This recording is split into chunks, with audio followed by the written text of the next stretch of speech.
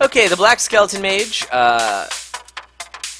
is just simple arithmetic here. He has 3 hits, and he moves every 2 beats. You don't want to get hit by him, so therefore you can't kill him without moving after hitting him.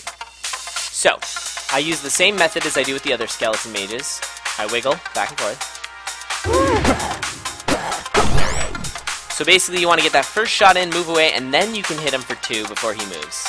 1, 2. If you're getting pulled away, whoops. 1, 2. So yeah, after you get the 1, you can go in any direction. He might wind you away, but that's fine. It's not gonna hurt you.